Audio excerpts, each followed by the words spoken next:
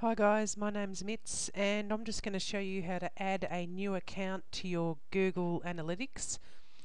I don't particularly put all my websites in here because I just wait until they get big enough to worry about. So I'm going to add one in and I'm just going to press on this here. It says add new account. Okay, it says there's new steps, blah blah blah. Let's press sign up. Okay, so we've got the HTTP and we're going to put in the website here. It's just put in whether you've got the www or not, it doesn't matter. Fill your moneybox.com. Okay, so that's another one of my websites and there we go. It's filled it in for me. I just clicked in there. The time zone, choose where you are. Australia. Okay, it's got Perth. Let's go Brisbane and press continue. And now it's asking for some contact information.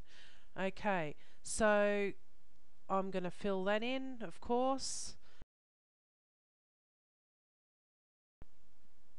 Okay, once you have signed in your contact information and pressed next, then you can agree to their terms and conditions and press yes and then create the new account.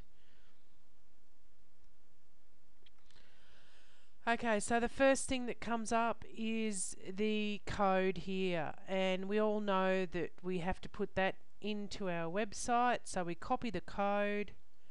Right, we select it and make it blue. Make sure you've got it all, okay? And then press copy.